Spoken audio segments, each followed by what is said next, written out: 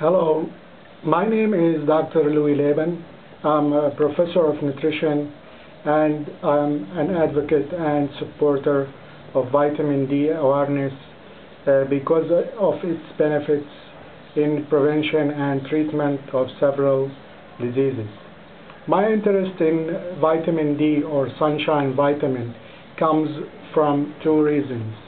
The first reason is being a university professor and researcher, since I have published many articles about vitamin D.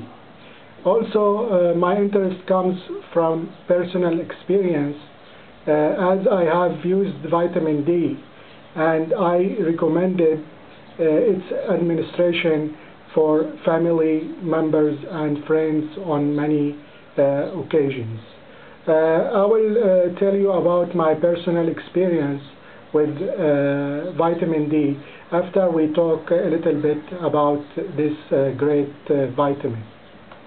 I would like to take a few moments to talk about some facts that you might already know about this vitamin, such as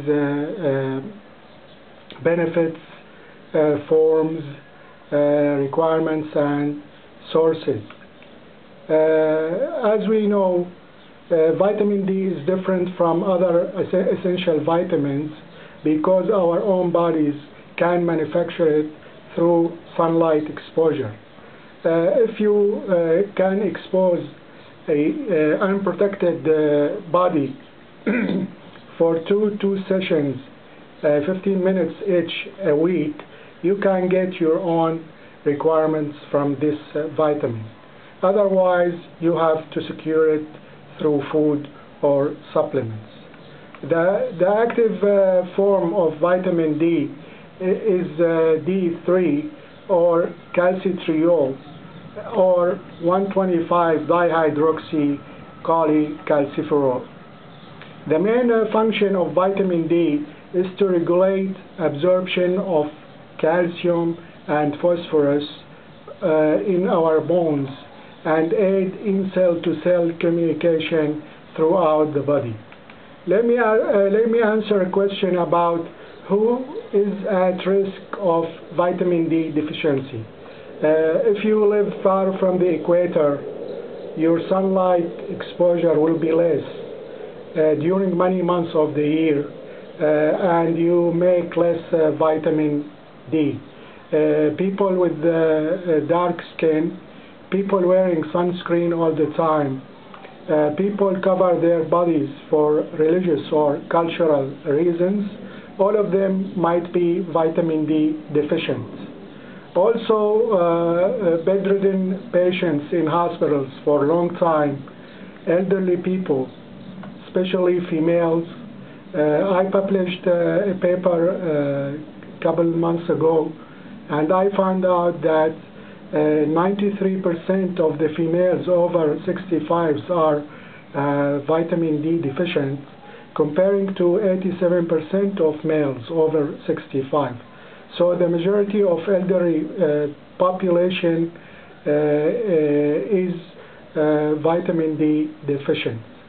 Also, we know that breastfed infants are vitamin D deficient unless we start giving them formulas fortified with vitamin D. Why do we need vitamin D for? Vitamin D is magnificent vitamin and can prevent and treat so many diseases because it aids the immune system, and thus we can treat and prevent so many diseases like multiple sclerosis.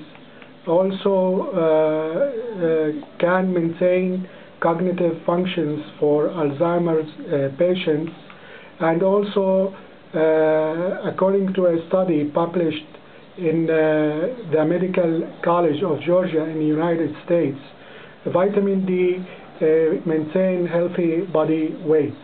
Also can reduce the frequency and severity of asthma Also can prevent rheumatoid arthritis in women and helps in tuberculosis recovery. Also, a study showed that vitamin D can reduce the risk of heart attack and early death rates. With regard to vitamin D and cancer, I have to talk a little bit about my personal experience, as I was diagnosed with non-Hodgkin's lymphoma. After I received radiotherapy, I started to get doses of vitamin D. I took around 600,000 international units, and my lab test improved dramatically, and now I'm free of this type of cancer.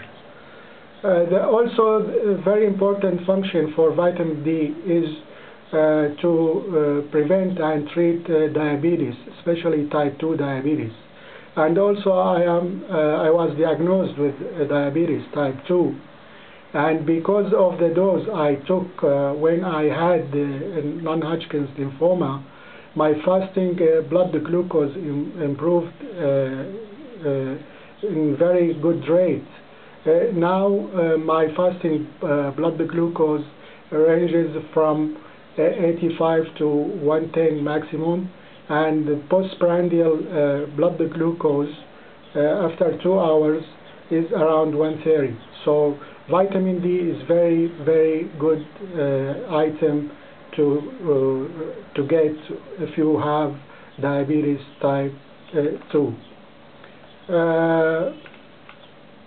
With regard to sources, only few foods in nature contain vitamin D, but the best sources are the flesh of fatty fish, such as salmon, tuna, or mackerel.